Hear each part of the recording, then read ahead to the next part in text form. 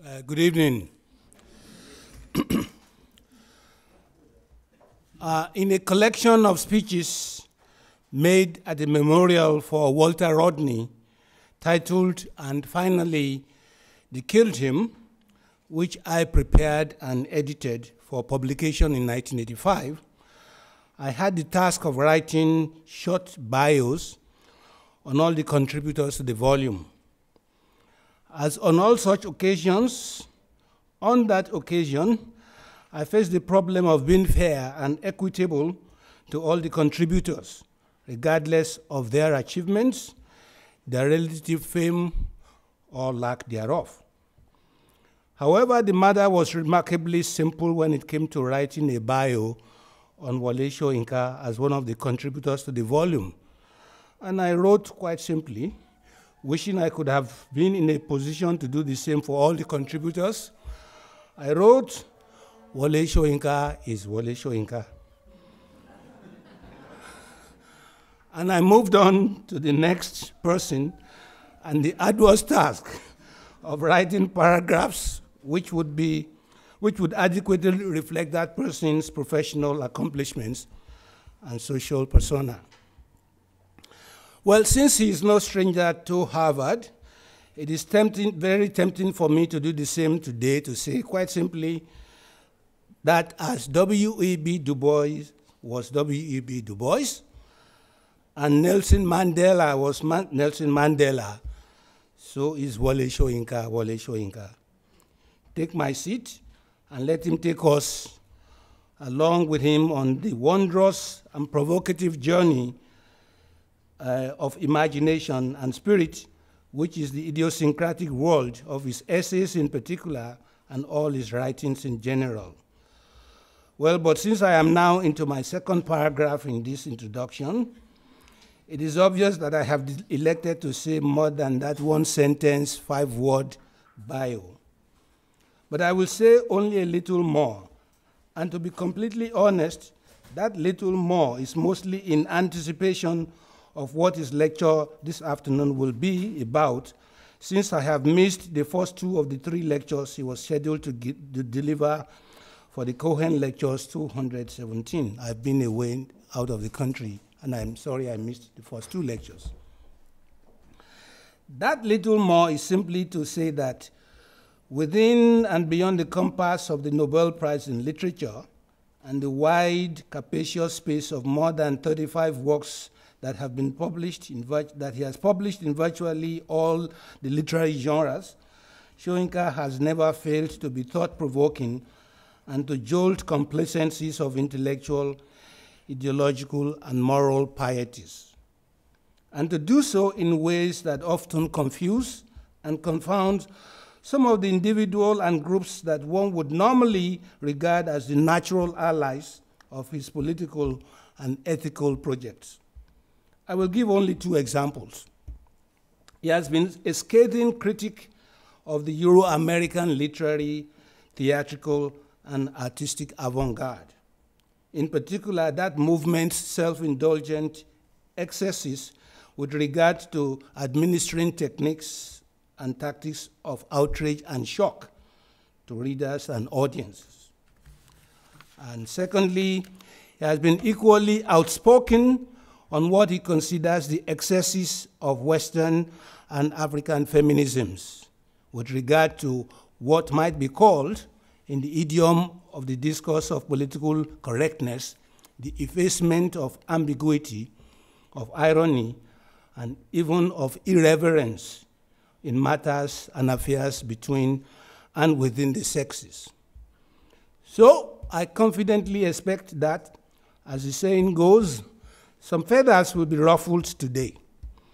I speak from experience in making this declaration, the experience of having been provoked and challenged on many, many occasions by Soyinka's searing but eloquent, dramatic, and essayistic forays into crucial and perplexing areas of contemporary society, to return to basics, to first principles.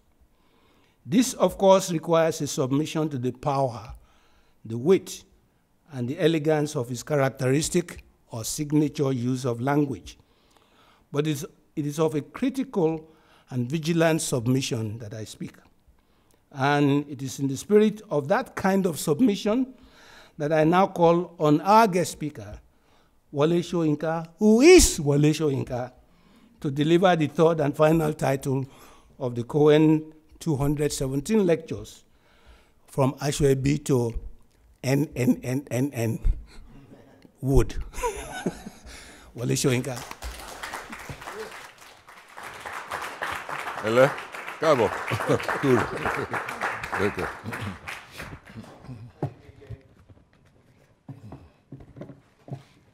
Thank you very much. Yeah.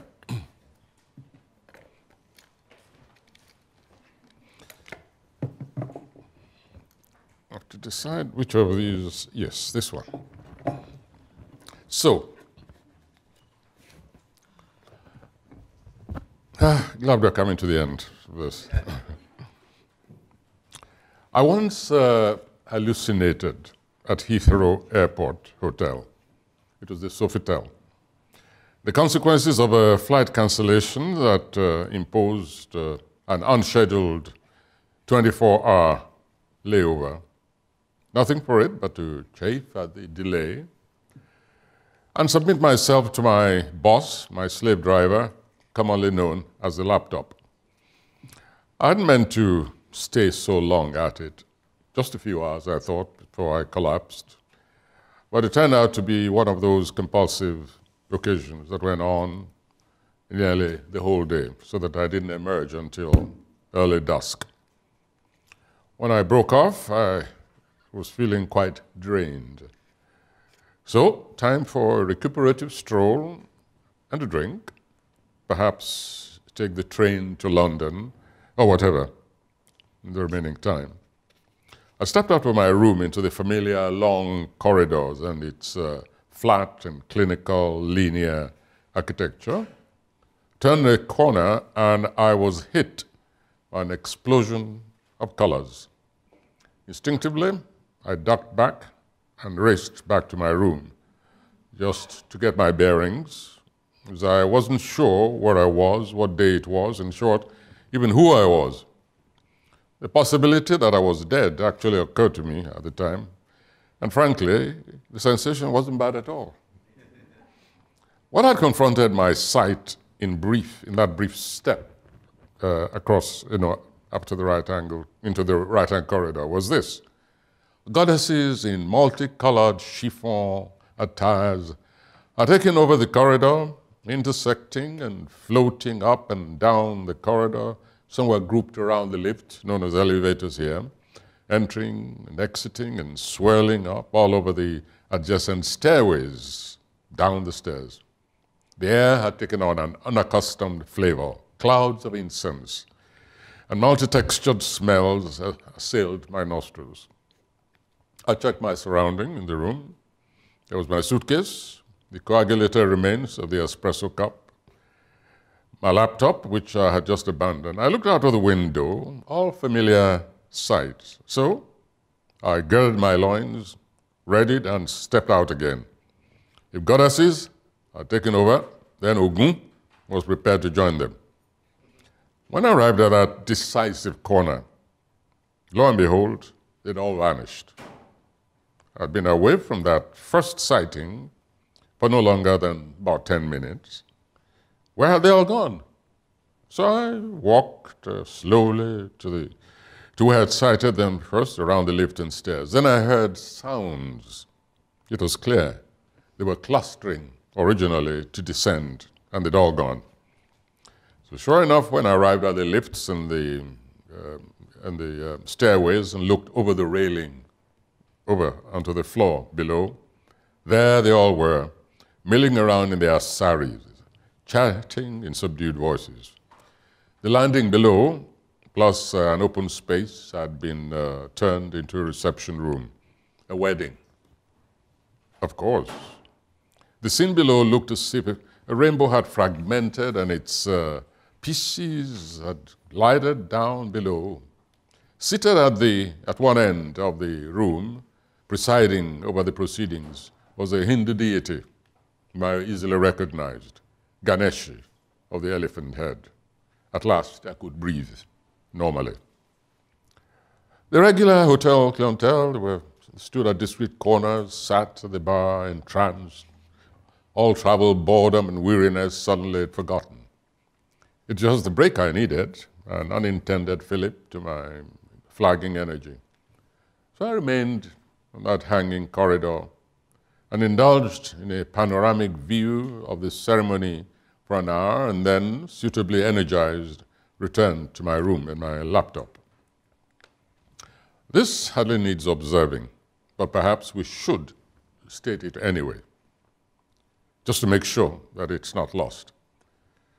It has nothing to do with whether one embraces or rejects the mythology from which a cultural practice has stemmed.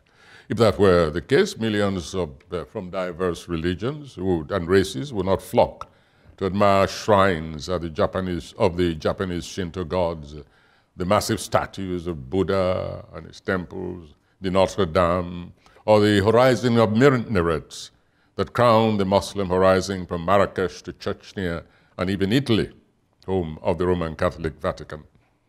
We do not need to be partisans of the extravagant geography of love to admire the Taj Mahal any more than turn Irish in order to partake of the feast of St. Patrick that turns even fountains green in the United States. Then I had a good laugh at myself, two, as a matter of fact. One, of course, to have actually believed that I was hallucinating, but that was understandable. The second laugh had a history. Of course, I'd witnessed similar scenes at home.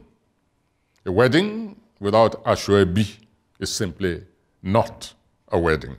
Unthinkable. But they used to irritate me no end. Far too ostentatious most of the time, I feel. I'm afraid my temperament instinctively recoils from such assemblage, especially as it runs rampant on the wings of extravagance. Many use it as an instrument of exclusion. They ensure that they select material whose price is beyond what they constitute their class, the class situation of the ones to be excluded could afford. The weddings now even employ makeup specialists, sometimes flown in when the wedding is taking place outside the borders. There's no question regarding their expertise. They are truly professional. By the time they're finished, all the faces look virtually the same. The favorite target appears to be a sort of image or a mask of a Japanese lady. What that signifies, I don't really know, but perhaps one should find it a bit bothersome. If the basic motif is the geisha look, then my wife has attended her last wedding ceremony.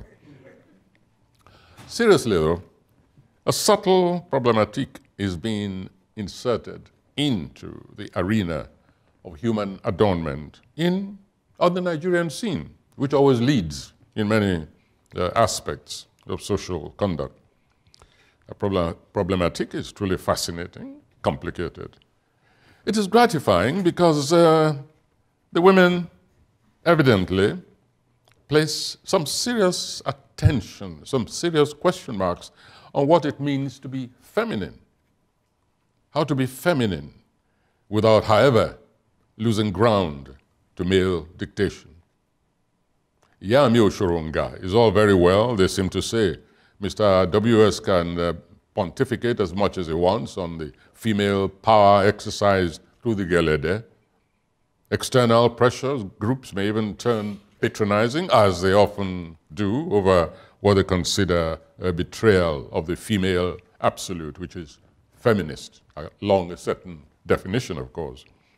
What is undeniable is that the Yoruba woman, in particular, has chosen how to empower herself, selecting and creating from internal options within their own community of self-conscious and self-confident females.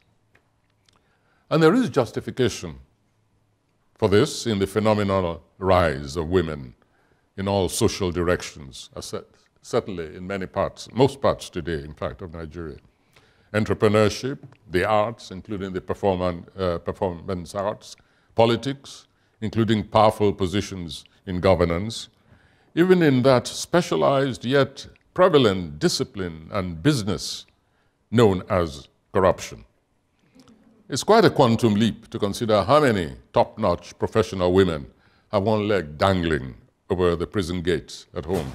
Some are in exile for very good reasons. The Ashwebi and the Gele explosion have brought us to these musings. Before we depart from them, let it be retained in our minds that the Ashwebi, which means literally family attire, is really a bonding mechanism built around a social aesthetic plinth. It signifies that not merely the family or the extended family, but the entire community is declaring on the day of the big event, and including activities that lead up to that day, that they are all one of the same family, the family of the celebrant. And for that reason, the women and men also, in increasing numbers, ask in advance for the apportionment of the material that will be worn by the family. They contribute to a common purse, which of course reduces costs in some cases, and they turn up on that day in uniform regalia. Ashwebi is uniquely Yoruba, but it is increasingly copied by others, even outside the nation. In this department of dressing up for an occasion, there is an obvious contrast between cultures, let us say between the European American and the African, the Yoruba especially. Farce to violent confrontations are stock in trade in much of European and American films, where two women meet at a function, and one or both bursts into tears or turn around and dash back home because they discover they are wearing identical dresses. I confess I couldn't tell whether the Indian wedding party at Sofitel was propelled more by difference than identity. In my condition, I must confess, all the saris blended together, multicolored, multi-textured, but united by that distinctive sari design and its physical regulation on the body.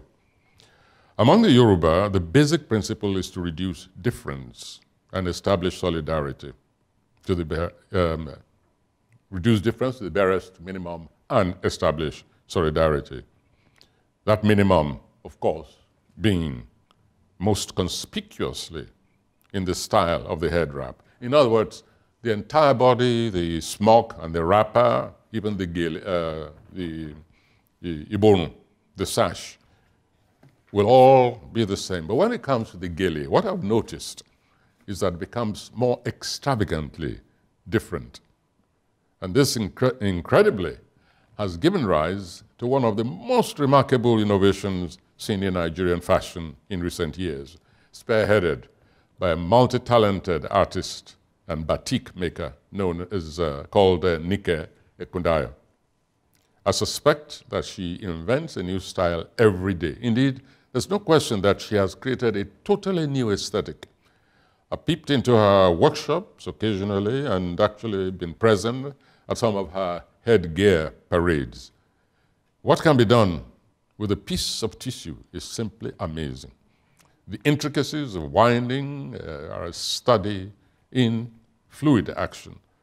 She's done demonstrations in Europe and the Caribbean, and this is one of those undeniable instances of the evolution of a virtually new organism from a tradition, and as usual, one that can be turned into a reinforcement of positive social usage, or the opposite, what we've already described as ostentation, the negative propensities that would still qualify for an aesthetic, but a distinctly negative one.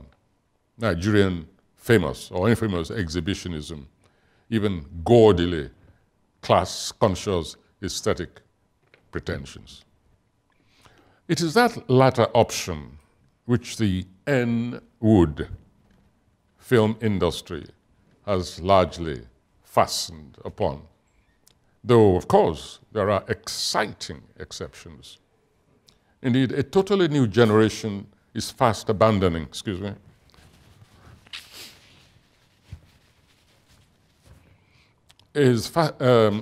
fast abandoning what in the US, for instance, used to be known as black exploitation. Tradition for many of these new enthusiasts means virtually the equivalent of the ancient Hollywood Tarzan mumbo-jumbo that passed for the image of the African traditional healers. All feathers and leather and gourd rattling and clumsy special effects today used lavishly, often without rhyme or reason. The conflation of what I described yesterday as simply cultic demonism with no shred whatsoever of the sacred in what we understand as a religious or solemn ritual. But then, as we say in Yoruba, wọ́n ní amúkùn ẹrù ẹ̀ ó máa wọ̀ òun ní àti ìsàlẹ̀ ló ti wọ̀. Means you tell the knock-kneed carrier that his load on his head is unbalanced. He will tell you the problem began from below, right at the base. Point, don't expect a straight growth, a straight shoot, if you begin with something askew.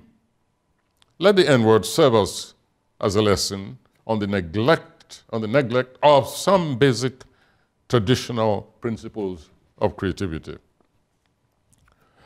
In revealing himself a dyslexic, the American writer Richard Ford qualified this by explaining that he actually sees words as images. No, I wouldn't make such a far-out claim for myself. However, I do subscribe to the view that words do have shapes, which are in turn evocative of more than the mere sound or spelling of the words or their literal meaning. Indeed, one can claim that some images become eventually attached to words with such intimacy that they can no longer be prized apart, even if it's not the image which they express to begin with. But I appear to be getting closer and closer to Richard Ford's position. So let's just simply say, try and sum it up thus, that the power of suggestion goes beyond mere suggestion. A word can distort the palpable reality that one's own senses have already determined. When such a word is then deployed as a sum or part of values, as a category of phenomena, even as a loose umbrella for a family of products, it can distort other entities under that umbrella completely, influencing the seizure of such products in our minds. Where we are concerned with creative activity, the word can contract the scope or reduce the quality within the overall meaning. In short, a word can inhibit or expand imagination. It can prove a curse or a blessing. Regarding the creative process, let it be understood that I'm not necessarily speaking of originality. This came up yesterday, and I just want to expand a little on it. I read critiques of artistic works that appear to make originality the benchmark of creativity, blindly dismissing such a work on the grounds that it is not original. Some masterful works in all genres have been produced that are based on deliberate imitativeness or plagiarism, if you want. There are different kinds of plagiarism even. Some can actually emerge as a new product of its kind, a kind of creative provocation or a commentary on the original, sometimes a slate of expectations or attribution, what is sometimes called signification, especially in American literary discourse. So we're not speaking here of originality. Christianity, for instance, is a textual, elaborate plagiarization of the ancient pagan rites of winter and spring, and their liturgies, reinforced by historical events, all of which now constitute the scriptures known as the Bible. Islam advances the process a step further. Its scriptures, the Quran, certainly one of the most inspired cases of sublime plagiarism the world has ever known. But see the millions of followers who treat each of those two scriptures as divine originals, deviation from which would be unthinkable and even, in some cases, considered blasphemous, punishable by death. This should be sufficient to make a case for the claim that Godhead speaks to mankind in different textualities. Alas, humanity has failed to advance to that simple and logical deduction. All that, by the way, the digression perhaps predictable in one form or the other, thanks to the fact that we all are living in a time when the figures, the casualty figures, contributed to the general mayhem of the world by religion, have reached heights at which the mind literally boggles.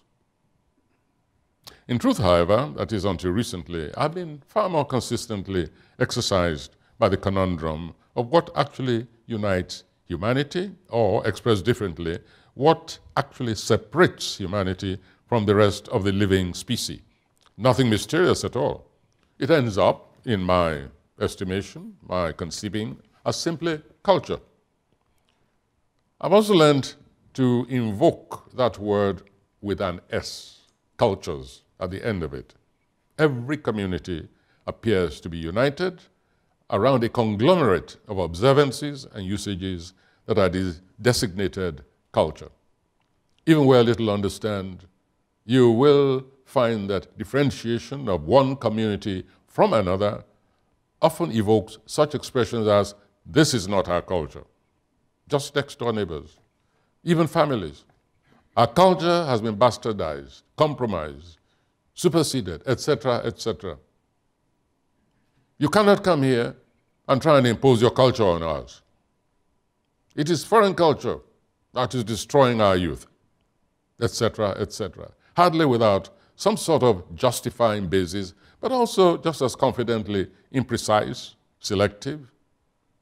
Certainly less precise, more accommodating than saying this is not our history. History tends to be far more precise, which would of course enable us to contest any such assertion based on memory, documentation, even geography. When it comes to culture, however, the problem becomes increasingly difficult. If we are settled on a hillside where there is extant proof that 50, even 100 years ago, we were settled in the valley, then we are, of course, in the territory of geography, coming to the aid of history. Now, you try proposing that building a new settlement on that mushy hillside is dangerous. Somebody will get up and tell you, go away. This is where our people's culture was established, and this is where we're going to build this dwelling. Now, let me invoke culture as a critical input, and even modern artistic adventure. Culture places a heavy premium on, for instance, child naming. The child is father of the man, says the poet William Wordsworth. We can add, however, that for African societies, the name is father of the child. Such careful thought, sense of history, hopes, and expectations ride on the name that we give to a new human entity we have brought into the world. Child naming on the continent is itself a creative act. Quite recently, the following observation appeared in the Nigerian journal, I think it was The Nation. On the back page, weekly column, title, Comment and Debate, etc., etc. Anyway, here's the extract. Naming in Africa, especially in Yoruba land, is a special gift that the ancestors and progenitors of the nation bestowed on the elders. Names have meaning, and as they would have us believe, names push their bearers to actualize their encoded meanings. Uruko, Ama, Romo. Literally, the name may mold the child. So you don't find any Yoruba parent giving to their babies names that embed evil meanings. Now, did the naming affect, or was it completely indifferent to the first wave of films that came out of Nigeria and other parts of West Africa? My mind goes straight to contrasts, especially since that was not the pioneer film movement on the continent. That honor goes decisively to Senegalese filmmakers. I still recall, if I may, the first Negro Arts Festival in Dakar, which marked the formal outing of contemporary African cinema, even as a rudimentary exploration of the genre. Yes, some of the products were decidedly amateurish, but they were already bore the stamp of genuine exploratory minds at work, interrogating the new medium. Even the clumsiest was refreshing, and of course, the more skilled were inspiring. My memory were not so cluttered. I would reel off a few names, but I do recall the young Jibril Diop, and I think Ousmane Sissoko from Mali. What remains fresh in my mind are snippets of scenes such as the satiric use of the trotro, the traditional public transport, rickety, often with fatalities guaranteed in advance. And he used that familiar community transport to ridicule the pretensions of a figure of the European black sophisticate, a species that we know in Nigeria as Johnny Just Come, or Adiabota. Adiabota means wind on butter instead of palm oil. This figure of fun considered himself unfortunate to be compelled to ride in the same conveyance as peasants, workers, and other uneducated beings. It was a simple but hilarious film, I recall, that introduced the viewer to the makeshift existence of semi-urbanized life, a picaresque work filled with incidents along a journey that covered the gamut of daily survival and challenges, inducing the passengers of the trotro transportation into a transient community. Our principal, played by the young Diop himself, was reduced, coattails and all, in that suffocating Sahelian heat, to push the trotro when it broke down. It was, as I said, satirical, instructive, but definitely entertaining. Don't ask me why I recall that scene so vividly after so many decades, but I wish that the young aspirants to the cinema trade today would have the opportunity to watch such films, if only as a basic lesson of extracting a film nearly out of nothing on what must have been a shoestring budget, literally, bringing reality to life without the ponderous injection of excess craftiness. Beginnings can be very instructive. And we're talking about beginnings in the 60s, especially beginnings that are deceptively artless. They strike at recognizable truths without the cluttering of overlabored techniques. And perhaps at the back of my mind was recollection of one of my all-time favorites in the general film industry, Fellini's La Strada, with the unforgettable performance of Giulietta Messina in the archetypal role of the tragic clown. I'm not making the same claims of accomplishment for both, by no means. They're both variations on the same theme, the many faces of the road, one of, as you know, my favorite foraging ground, admittedly. And there the comparison ends. What matters was that both films emerged out of specific environments, even though they were variations on the same central motif. And there, of course, was the already socially dedicated hand of Ousmane Sembene, who grew in self-assurance as he tackled increasingly demanding historical and contemporary social themes, one and all gathered in Dakar, brimming with confidence in multiple disciplines, churning magma of artistic forces of a post-independence generation. It's evidently too late now to appeal to those who have embraced, yes, we now come close to the N word, daring myself to utter it, yes, those nationals who have fallen for the hackneyed shortcut to their own naming ceremonies. Even more thankless than preaching to the converted, I'm afraid, is preaching against the converted. when so much time has passed and the habit has become ingrained, with what forces of persuasion can one muster to undo that mind? As you say in Yoruba, if the leaf wrapping of soap, black soap, sticks too long to the leaves, then even the leaves themselves become part of the soap. So peace upon all those whose sensibilities I may have intruded upon, but this drawn-out exposition is not really addressed to them as such. It's rather to the simple is rather a simple entreaty to those who have not yet succumbed to the lure of the soap and leaf. To them all I plead, imagine if the then putative film venture that made its organized debut in Dakar in 1966 had been lumbered with the name Dollywood for Dakar. Every ensuing product is already doomed in the mind with its associated baggage of infantilism, even before its exposure. Now just imagine the annunciation of a Dollywood film festival, or perhaps Cellywood for Senegal. If I seem to stress, and this is quite deliberate, to pay attention to the film industry, the art of the film, is because I do believe, from all evidence, that the cinema is actually the art medium of the future. If only it stopped at subjective revulsion. However, there are more provocative questions, such as, does the branding influence the product? If you give a product a deleterious name, does it affect in advance the consciousness of future producers?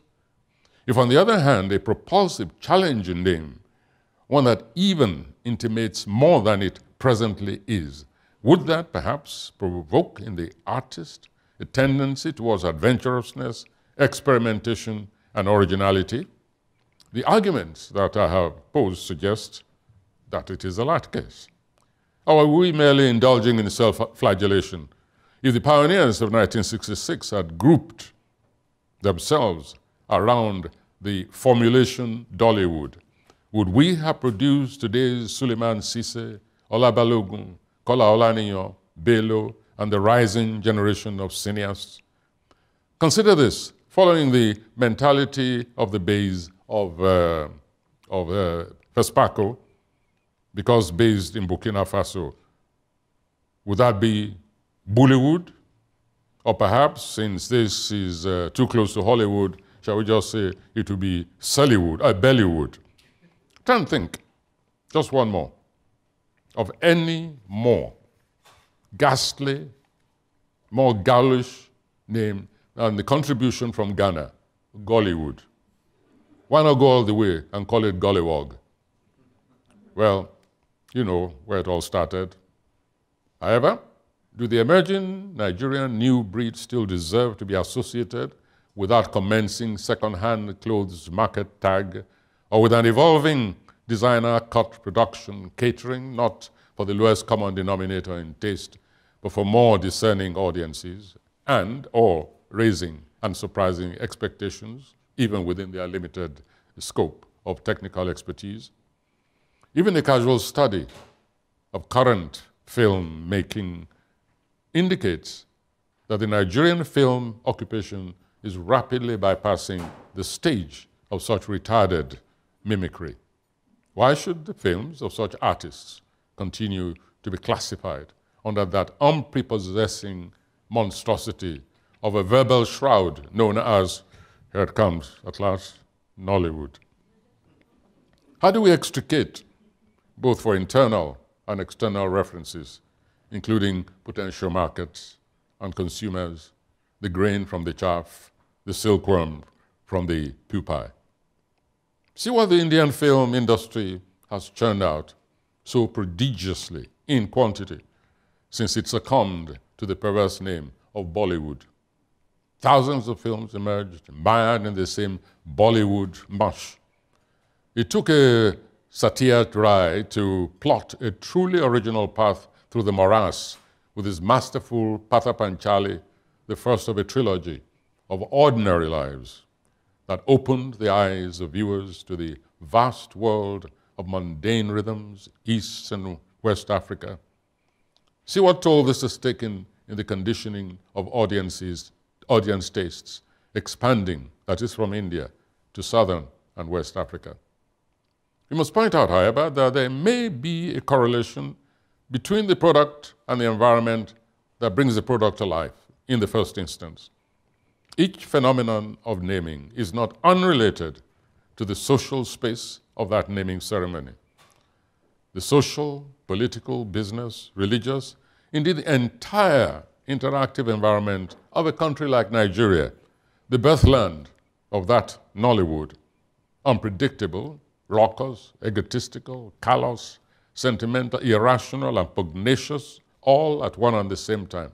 The manifestations that make up Nigerian reality today are so grossly improbable that it sometimes appears to me that all you have to do is set up a camera in an office, in a market, in the motor park, or indeed any street corner, go away for lunch, and return several hours later, and voila, a film has already been made, ready for marketing. Bit of editing here and there, but virtually ready for release. Actually, that method is not too far from the truthful beginnings of that thing called Nollywood. It's a question of a director just getting 2 or 3 of his friends and saying to one, slap her. And then he says, you slap her back. All right, now scream. All right, now run out, half dressed. All right, take, print, all right, next scene. That actually is a story of the beginning of Nollywood film industry. Indeed, the very material grossness of something like Nigerian life does create a tendency to reach out towards improbabilities. Nigerian social actualities are of such a nature that the filmmaker's creative mind feels a compulsion to top it with excesses in order to satisfy the demands of novelty. In other words, life around the contemporary filmmaker, where the grossest excesses take place every day, but are treated like the norm, forces imagination to reach outside and beyond reality to convince itself that it is at work, that it is not merely imitating reality. Everything is oversized in the birthplace of Nollywood. Oversized consumption, oversized class distinction, oversized exhibitionism, oversized egos, oversized superstition, oversized dehumanization, oversized corruption, oversized inflation, both human and economic, oversized national real estate, oversized pugnacity, oversized garbage heaps, oversized decay, oversized media, oversized foreign investment, oversized churches and oversized mosques, oversized consumerism by an oversized elite, even oversized first ladies, sometimes with oversized vulgarity, oversized rapacity, avariciousness, and overreaciousness. You won't find that word in the dictionary, but I happen to excuse me. I have something. Oh dear.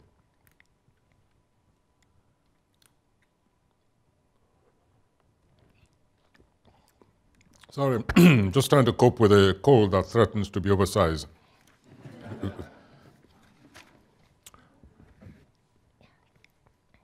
Yes, I was saying you won't find that word in the dictionary, but as I say, I come from the land of Nollywood, where if any expression is outside your non-existent vocabulary, you just have to make it up. You have the license.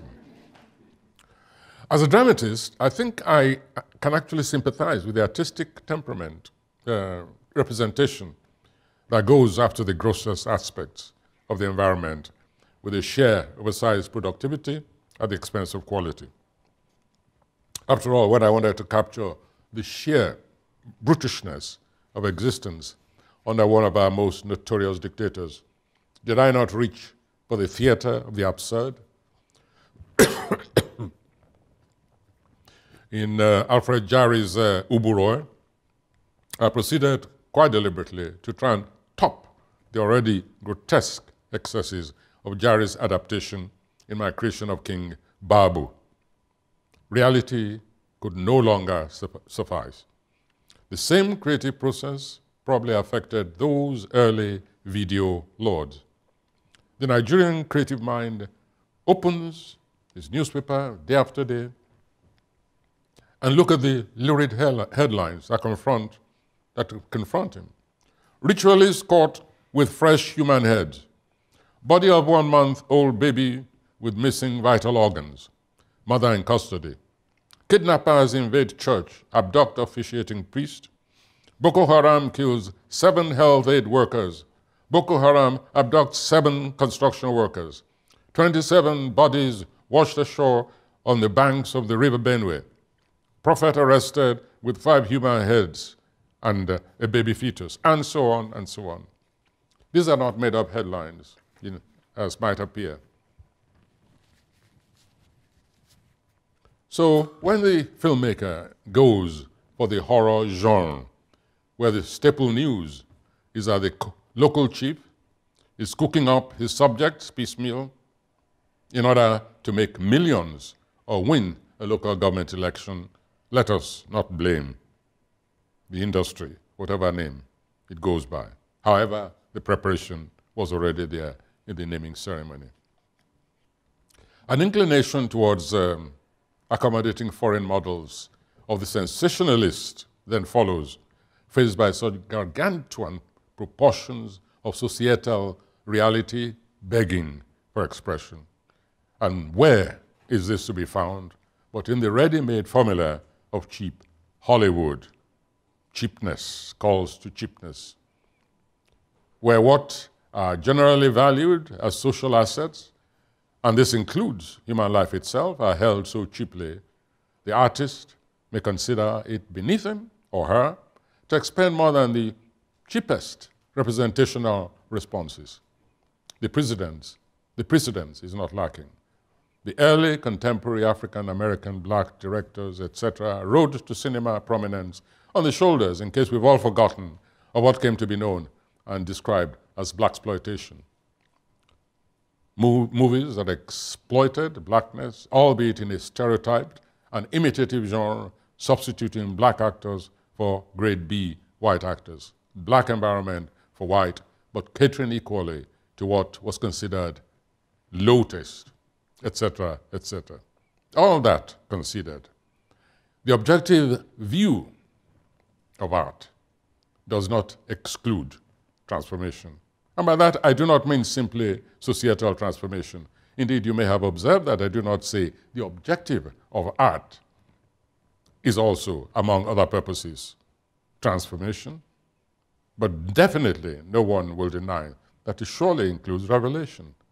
Whether revelation leads to transformation or not is a different matter. But the primary objective of art is to constantly transform itself, at least its own modes of expression and representation. The objective of art is also to be chameleonic and protean, that is, to change shape and color at will, to supersede both reality and expectations. Yes, indeed, the goal of transformation is not only desirable, it's an integrated element of what art does. We do not want to get bogged down with the ancient, ragged discourse based on a one-track, reductionist relationship of art to society, what the artist's obligation is, etc., etc. Writers have put themselves through ringers, especially during the phase of ideological self-bashing that all societies undergo, especially liberating themselves, and in particular societies that have been victim of the external imperatives, including their own cultural degradation from those external forces. Filmmakers should please understand that this discourse is daily overtaken by events, and we should now primarily interest ourselves in how the cineast, the new medium, transforms the material at his or her disposal. What applies to the writer, painter, musician, sculptor, even architect is just as pertinent as what is pertinent to the filmmaker. And there's a grave danger, which is why I decided to end this series with this appeal to the filmmaker, the filmmaker must please save us from the lowest common denominator taking over that industry, just as it seems to have taken over the so-called social medium. When you open the social medium, you find cretins. Half of those cretins, and I don't care who wants to dispute it, come from Nigeria. Nonetheless, we must acknowledge that there is a kind of magic immediacy that is more applicable to the cinema than to the other forms of expression, including even theater. And I concede that. Cinema is such a powerful tool for transformation, no question at all about that. However, just as in literature, the cinema can easily become a medium of crude propaganda that is totally devoid of artistic solace, blaring out an ideological line as a substitute for creative rigor. That is not what I'm preaching. Art is its own rigorous master. It makes demands, and the primary responsibility of the artist is to fulfill those internal demands. This, for instance, is what makes Sembene Usman a cineast of great versatility, one of the most consistent that the continent has produced. His ability to embed a social message in a work without sacrificing its artistic vision. I've singled out Sembene deliberately because the same kind of artistic integrity is apparent in his writings, such as God's Bits of Wood, for instance, as in his films, Chedo or Khala. Fantasy is, of course, a different matter. I'm not condemning fantasy, no. Each time I see new coverage of mile-long queues winding around a cinema theater where a new Harry Potter book is being launched, and the same endless queues when the next Potter film is due to open, grandparents, parents, children of all ages, I fantasize about meeting Madam Multi-Billionaire Rawlings in a dark alley where there are no witnesses. As that opportunity, however, became less and less likely, I actually began to think seriously of matching skills against hers, but based this time on our own African mythological resources. Needless to say, the very first step of any creative idea is always the easiest part, which is to think to oneself, that seems to be an interesting idea. And the second step forward, of course, yeah, that is a very good idea. And the third, of course, etc. Wait a minute, this is a brilliant creative idea. After that, other distractions intervene, and a dead end looms in view. And one has to appeal to others that this material is there. You are the cineasts, please use it. Why should a Bambara or a Xhosa equivalent of Harry Potter series not also take the world by storm? If anyone has any good idea on the subject, but without the Nollywood stamp, please let me announce right away that I'm open to any proposition.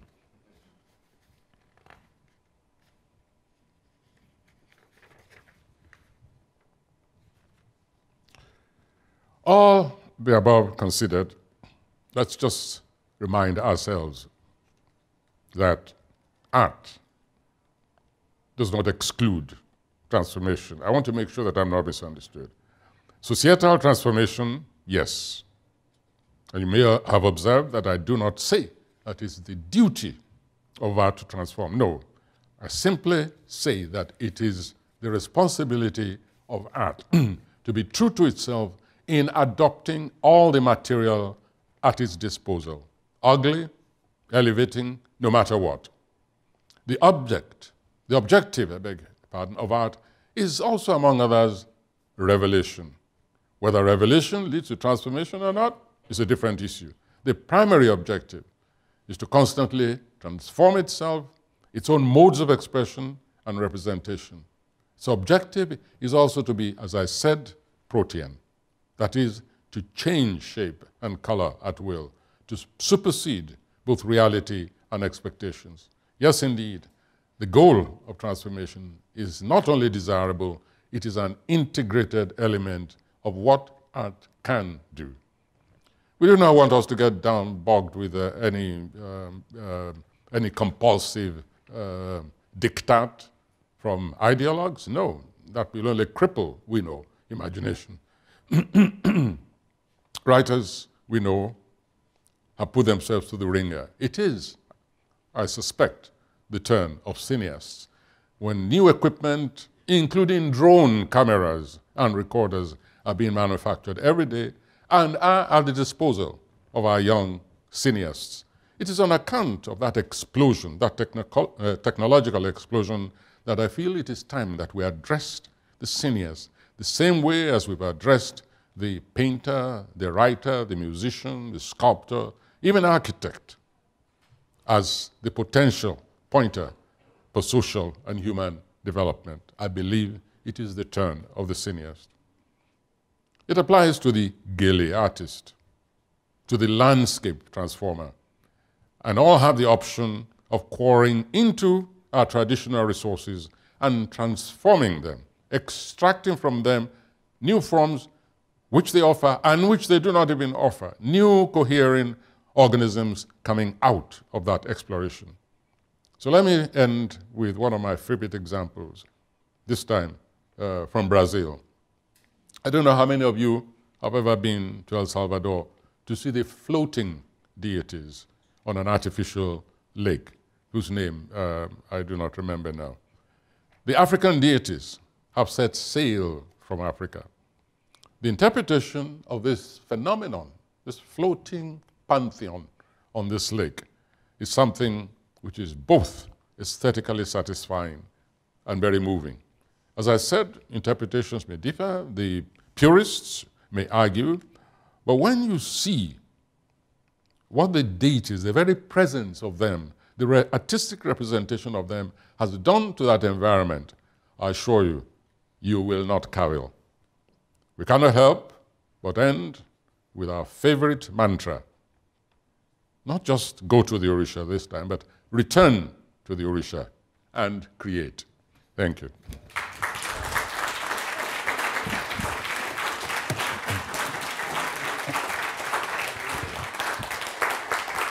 Thank you.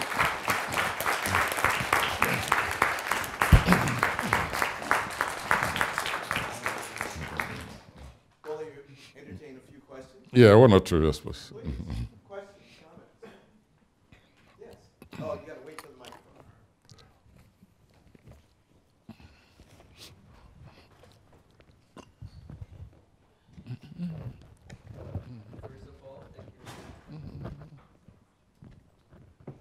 First of all, thank you very much for your talk. It was very inspiring.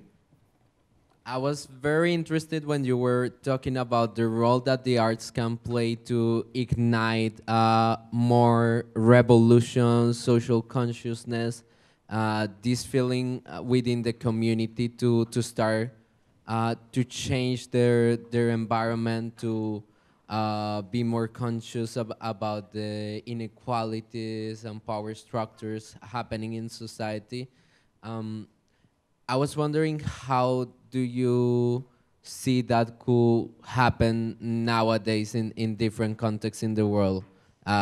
Which kind of medium and expressions can the arts play nowadays to be able to do that? And particularly taking into account how art nowadays is a little bit limited by the freedom of expression that is controlled and censored by different governments, by different entities, and how can art circumvent that?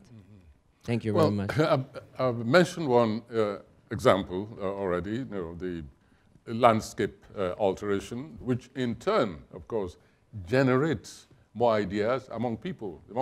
I can imagine the number of people who will encounter that artificial lake I'm talking about, where finally, in a public manner, the deities, a new symbol of expression, of recognition, has been accepted as part of the Brazilian landscape. There's something similar in Brasilia, for instance, but the one in Brasilia is more enclosed. All the deities are supposed to be represented. I cannot say that I particularly admire the sculpture. They are all naturalistic. She sits at the center, all the other deities in the basins. But at least it's a garden which is visited by many tourists, as well as by people of Brasilia. I single out the one in El Salvador on this lake, simply because of its impact. It's totally unexpected. And there you are. You see these deities, of course, not in African dress. That doesn't matter in its latter, but the symbols are there. Shango, for instance, with the one. And there is this beautiful thing just floating. It doesn't matter, and that's why I cited that Indian wedding. It doesn't matter whether you believe in the Orisha or not, but there's no way any human being with an aesthetic sensibility cannot be moved and inspired by that size, that subtle organism which has sprung up in there. It's not a new process. It's that transformation you're talking about, that adaptation, even exploitation of African symbols and myths have been expressed by writers. Abdias, whom I mentioned yesterday, in theater, Pepe Carril, Nicolas Dugunas Cuba has also used, I'm talking about the diaspora generally now, has utilized some of these elements in his poetry, dramatic forms, dance forms. I once watched a dance in, it was called the bamboo dance. Very skilled, very precise, and obviously it was something borrowed from Africa, which I had never seen. I had to see it in Brazil. Then just quickly to touch on the cuisine, look at akaraje, for instance, which is a Yoruba delicacy made from bean cake.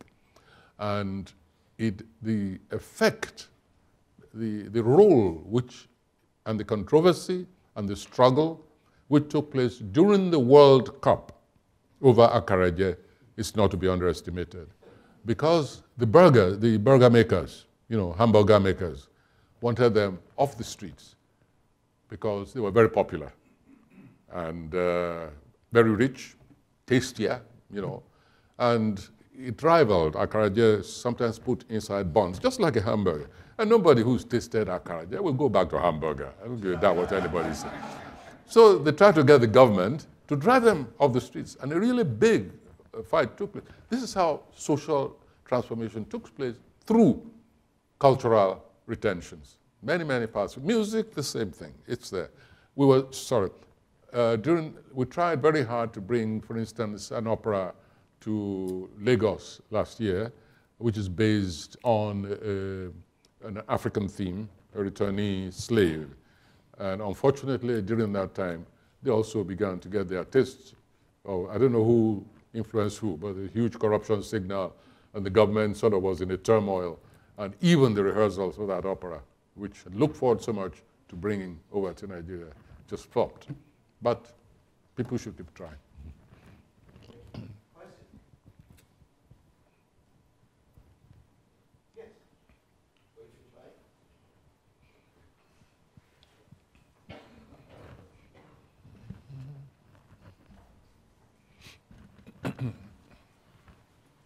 I just finished writing a paper titled Dalit Cinema, which is the Dalit represents the former untouchables of India, and about the representation of the subjectivities. So, for example, in Bollywood, there is a privileging of subjects as to what to present and what not to present. Where's sorry, hold on, David. I think something has popped. Yeah, just listen. So you talked about the oversizing, and you gave all those. So I was also wondering, what is the undersizing? What is not there in this cellulite kind of sphere? Yeah, yeah. He's referencing Indian movies and the under-representation of Dalits. And your question was what? So he talked about the oversizing. He gave us all the oversizing. Yeah, he talked about vulgarity, ego, and all the right. But what are the undersizing effects? Maybe what is your like in Nigerian movies? In his reference, what are the undersizing effects in Nollywood? Well, yeah. Well, the way the cyberspace is being used, for instance, as I said, by, I think they call them trolls in cyberspace now. The same thing, if we're not careful, is going to happen with the film industry. When films, cheaply made films, not just, even below shoestring budget, can be made at a, in a trice. And you can have that taken over by those who do not give a damn about quality, meaning, significance. They just want to paste it on there. Some of that is being done. I believe there is a channel where individuals can just send their clips, short documentary, and so on. A channel like that should be opened. I think it'll be a very good idea. But then, I'm not for censorship, but I'm for quarantine. Quarantine effect. It should be open for them. I can do whatever they want over there. It's rather like going back to Sweden. Sweden, at one time, when they thought was being progressive, actually opened a park. Some of you may remember, where you were free to go, but at your own risk. You can kick each other to death. You can smoke yourself to death. You can inject yourself to death. It was a park. It was unbelievable. And I think they realized that this was a little bit over the top, and they had to close it down. But something like that, it's less harmless on the internet. But it's also, you see, this technology is an opportunity. This technology is something which is a partner with a natural partner with the arts. It's just a pity that we cannot decide, we cannot do in advance who controls it. Yeah.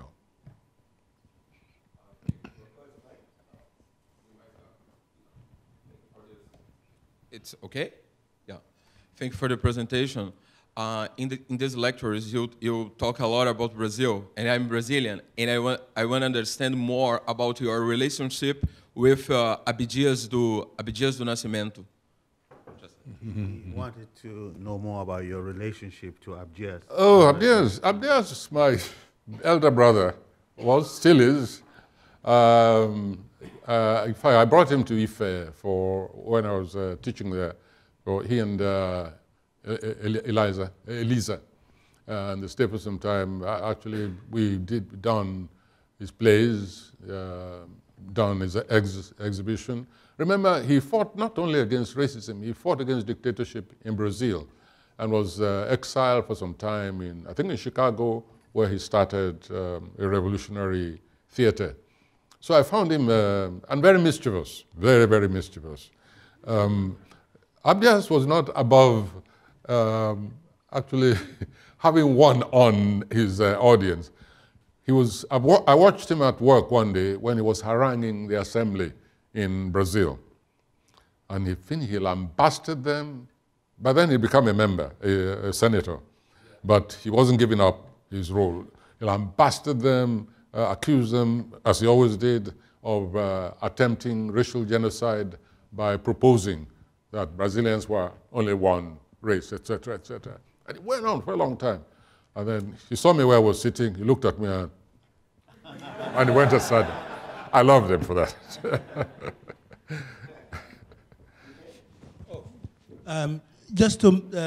This is not so much a question as a comment, to actually observe that what you called for actually has begun to happen within Nollywood and the other African countries' video film industry. That's an internal differentiation where there's a lot of talent, new talent. And what's actually not happening is that the oversaturation of the meretricious, of the very bad quantities by the marketplace of, internet circulation, how to work against that. That's the problem we face now. I've been astonished by the number of, I've actually lost count of the number of new talents that are beginning to use the video film format for extraordinarily, brilliantly made films. But they don't get circulated. They simply are lost in the overwhelming, what you call the oversaturation. It's a complete, so I think that's one, and this is where the institutions may play a role by intervening in the marketplace to actually draw attention and salvage these new talents who are otherwise completely swamped. You know, so that's the comment that what you called for is actually has begun to happen. Yeah, you're quite right.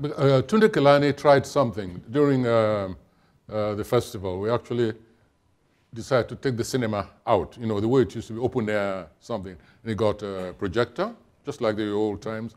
And we had this festival of Nigerian films, including his own.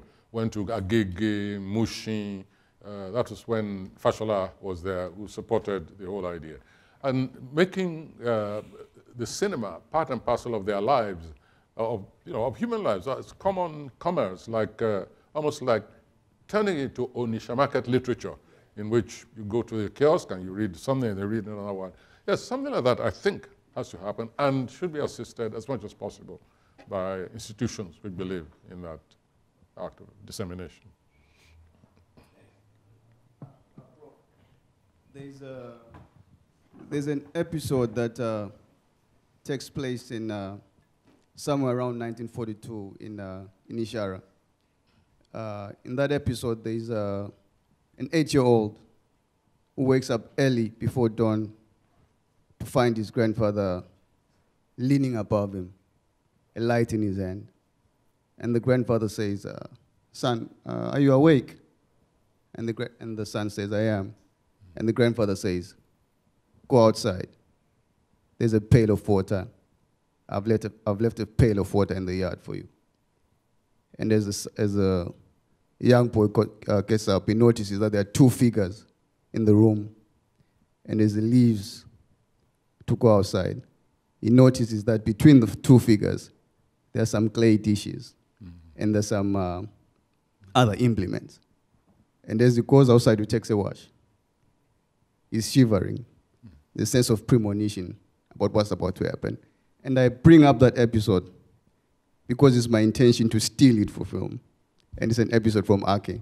I wanted to declare it here in front of everyone that this is my intention, to steal that particular episode from your members, because it's more dramatic than some of the stuff that you've staged, and it's taken from real life. Just wanted to say thank you for that, and thank you for your work.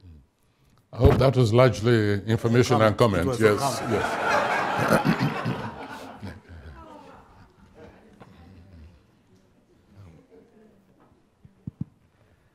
As everybody said, thank you very much for this eloquent journey you've taken all of us on through the importance of arts in contemporary societies. I've been to the same lake in Salvador. They call it Chica de Tororo. And I was curiously enough there with a journalist friend. I befriended a Yoruba journalist there who was astonished that I was interested in the Orisha. And as we went to the football stadium, which is right by the lake, he was astonished by how beautiful the Orisha were. And he was a bit sad that these things were celebrated. And he was a Pentecostal Christian. I should preface it by saying that. After we had seen it, he actually agreed to go with me to a candomblé ceremony the same night. And this is someone who back home would never in a million years go with me to see a babalao. And I'd say that to buttress your point, but then also ask that if this artistic expression can create that type of transformation both within society and also within a human being, in light of the comments you made at the beginning of yesterday's lecture about the 100 shrines that were destroyed in the unnamed town, I wonder, do you think there's a possibility or any likelihood that Nollywood could be used for a similar type of effect back home in Nigeria, in the same way that the Brazilians were able to use this lake to demonstrate the beauty and almost kind of transcendence of Orisha traditions? Yes. There's a question at the end of it somewhere. Yes, if Nollywood is playing the same redemptive role of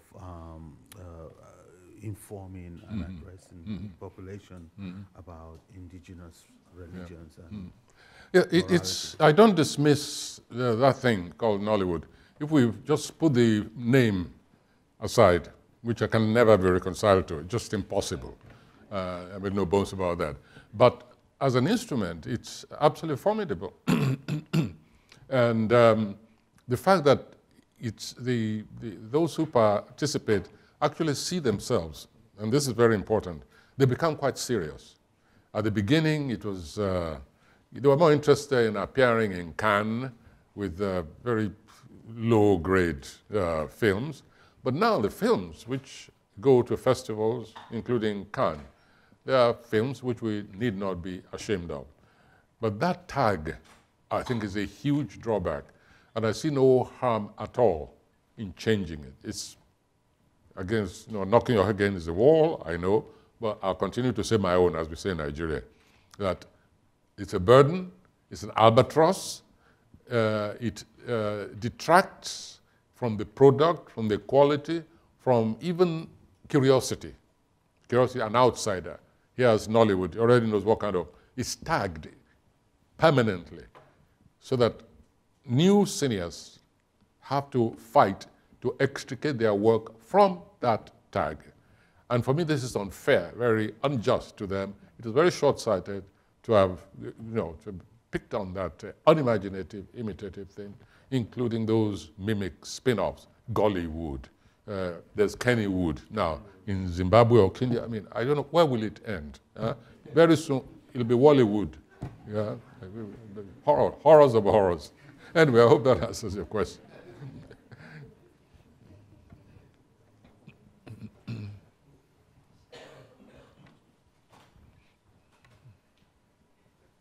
Thank you for this fantastic presentation.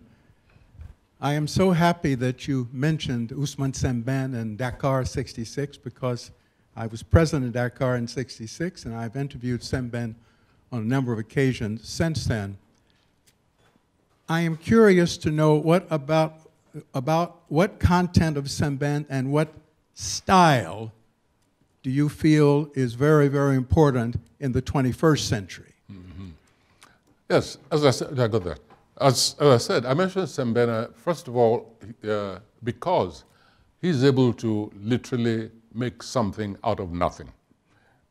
He's proved it again and again. Anybody who knows, familiar with the way he worked and how he used to get his resources to even start work on a film and manage it and so on, we're quite impressed. It was quite an achievement, and he was a pioneer on so many levels. Now, in addition to that, however, he did not hesitate to bite the hand that fed him. Senghor thought he could box him in by giving funds to him for him. He went ahead and made Hala, where he satirized my good friend Senghor to no end. And Sembène always suited the style to the film, to the subject. His style, for instance, in Hala was very different from Chedo, which dealt with this cruel phase of Islamization in the area. So it is that adaptability, I think, which creative people should cultivate. Kelani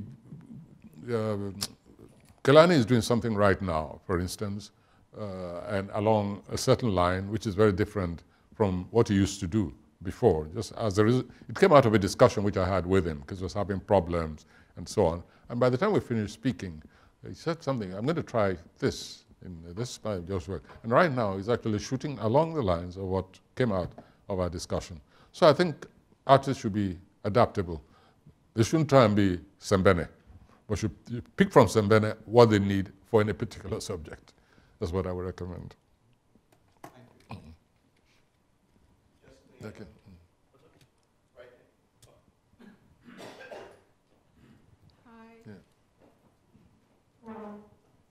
Hi, thank you so much for your talk. I'm sort of really, I'm overwhelmed right now in a really positive way. But I guess my question is, I'm kind of confused. I don't want to be the oversensitive one in the room, so I'm going to try to say this differently. I think sometimes bad art is practice. It's practice ground. I think a lot of young people are trying to practice and they're really hungry for a particular sort of transformation, and they're just sort of putting whatever they can out there. So I don't want to quarantine. I guess my question is like, how do we recognize that hunger that those filmmakers do have, that desire, and how do we talk about the fact that it's not being quenched by other forms? Yeah. How do we honor the desire to be innovative, experimental, and to try out things that don't work out and so on by the younger filmmakers? The answer to that is very simple. You begin by being ready to fail, okay? And then you pick yourself up, you learn from the lessons of your last experiment, and by that time, you are no longer experimenting. That's the only recommendation which I can make, if we translated you quite correctly. Unfortunately, ladies and gentlemen, we're out of time, and unfortunately, this is the third and final of Wole Soyinka's Richard Cohen lectures. I've seen many faces have been here for 3 days in a row, and I'm sure you share with me enormous pleasure and admiration for the brilliance of my dear friend Wole Soyinka. Thank you for honoring us with your presence, with your art collection. Thank you. Thank you very much.